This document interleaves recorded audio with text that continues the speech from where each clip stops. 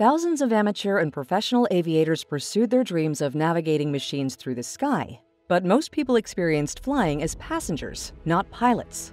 Microsoft Flight Simulator changed all that by giving millions of people a highly realistic simulation of piloting a real plane, all without leaving the comfort and safety of their computers.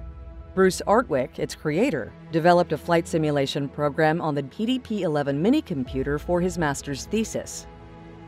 After founding Sublogic Corporation with Stu Moment, he created A2FS1 flight simulator for the Apple II in 1979, becoming the best-selling flight simulator for its time. It is thus not coincidental that Microsoft decided to license a version of Artwick's creation. Artwick took advantage of increased processing power to add many new features to Microsoft Flight Simulator when it was released on November 11, 1982. The use of color made flying highly realistic, enabling the players to make choices while flying that echoed the way a real-life pilot made judgments. Its inclusion of an editor allowed the players to vary the scenarios by adjusting the weather and flight path.